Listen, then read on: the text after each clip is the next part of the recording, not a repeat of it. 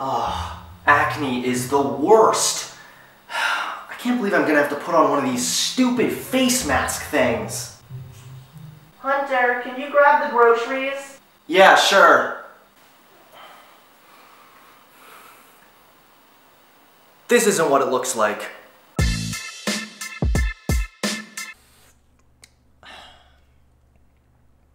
Black people. A surprisingly controversial topic.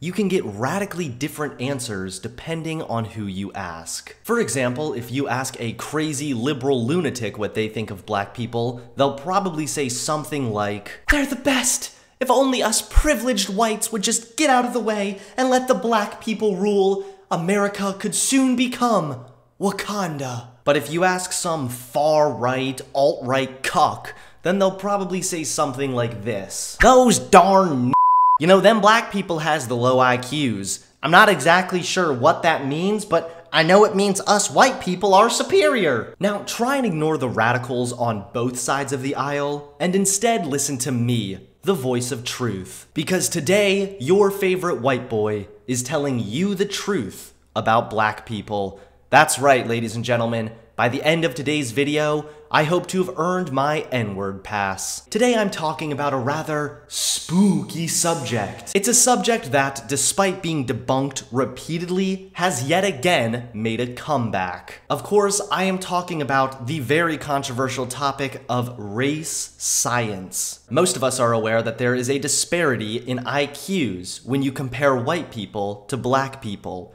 However, it's become an alt-right talking point to peddle complete nonsense that black people have a lower IQ because of race and genetics. The claim that there is a link between race and intelligence is the main tenet of what is known as race science. Race scientists claim there are evolutionary bases for disparities in social outcomes, such as life expectancy, educational attainment, wealth, and incarceration rates between racial groups. In particular, many of them argue that black people fare worse than white people because they tend to be less naturally intelligent. Yeah, that's right. There's actually a group of people stupid enough to believe that black people have a lower IQ because, and only because, they are black. Ironically enough, it's the idiots who peddle this nonsense that appear to have the lower IQ. So when exactly did this whole controversial debate begin? Has it been an ongoing discussion, or is this just Richard Spencer's wet dream? It's time to get into the history. So let's make like a black person in the 1500s and sail into this. The perception that black people have a lower ability of intellect was used to justify atrocities, such as eugenics, slavery, and overall discrimination. When French Alfred Binet invented the first intelligence test between 1905 and 1908, and revisions of this test began to shape the test into something comparable to our current IQ test, a trend began to be noticed. Since IQ was quantifiable, it started to become clear that certain localities and races scored collectively higher on these tests than their counterparts.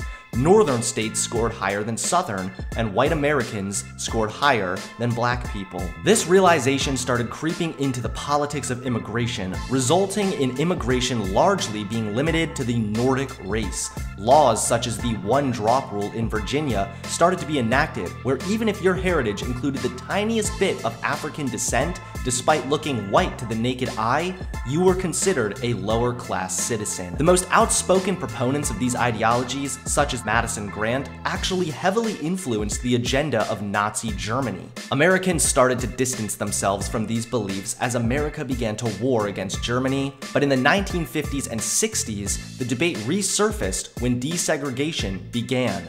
More recently, the book The Bell Curve, published in 1994, resulted in the American Psychological Association releasing a statement admitting that there is a difference in IQ between blacks and whites with no seeming explanation. So what is the validity of these claims? What has modern science and analysis found in response to the objective truth that blacks do score lower on intelligence tests than whites? The biggest thing to understand in this debate is it is immensely difficult to prove causation from correlation. There is a correlation between lower IQ and blacks, but that in no way means that the reason for this disparity is because these people are black. Another important distinction to make is that IQ tests are only an estimate of intelligence. The goal for these tests is to measure what is known as the G factor, or general intelligence.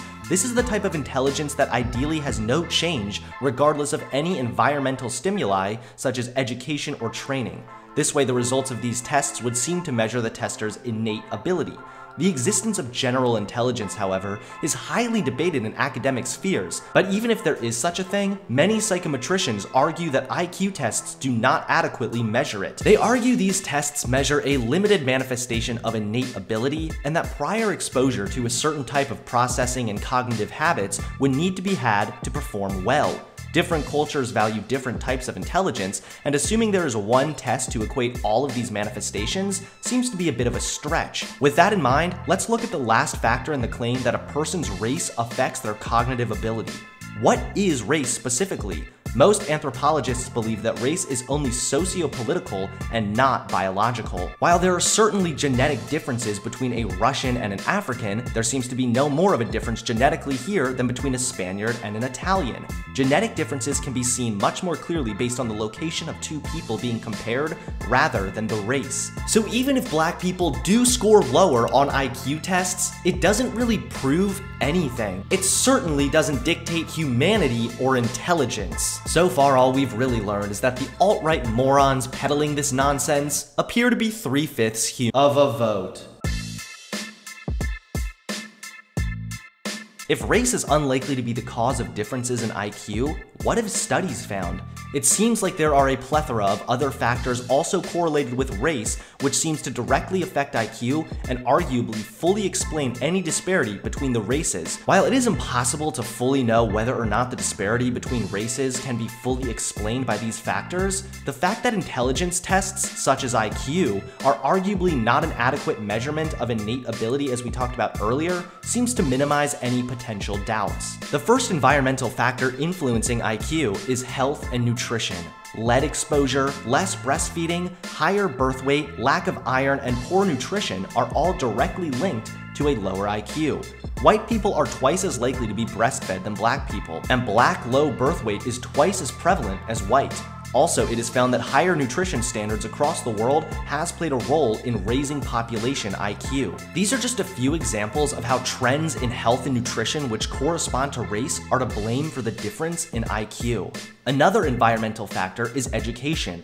Unfortunately, in America, there is a large gap in the quality of education between black and white populated areas. Studies such as Campbell and Rami from 1994 show that black children who, from a young age, have received good academic experiences as well as academic success have substantially higher IQs than those who had not received such intervention. Another finding was that when black people and white people were exposed together to the same types of critical thinking habits, they performed the same on IQ tests. The last environmental factor that is affecting the gap is that of socioeconomic environment. While this does not account for the entire gap, socioeconomic status definitely accounts for some of it. One 2015 study suggests family income, maternal education, maternal verbal ability/knowledge, learning materials in the home, parenting factors, and safe physical environment account for a large portion of the black-white gap in cognitive ability test scores. If you are still unsure about environmental factors determining IQ, there have been multiple studies involving adoption to put your mind at ease. In 1961, a study tracked out-of-wedlock children of black and white soldiers stationed in Germany after World War II and then raised by white German mothers. The study found no significant difference in average IQ between groups. According to another study on black, white, and mixed-race children raised in British long-stay residential nurseries found 2 out of 3 tests found no significant difference.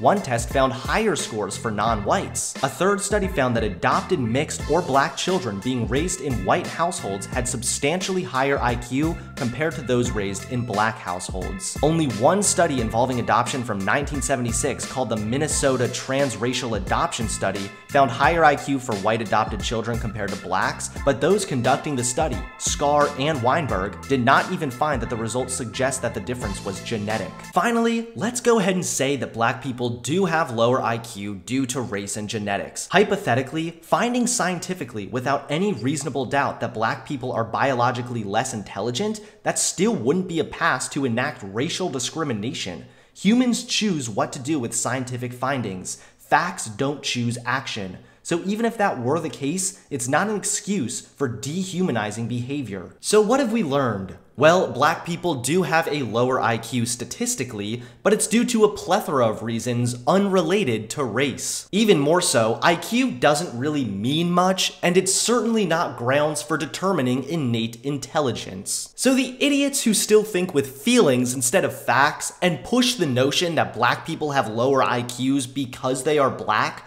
are nothing more than smooth-brained Neanderthals with an IQ at room temperature. Black people are people, equal to everyone else, even when it comes to innate intelligence. And that's the truth about black people.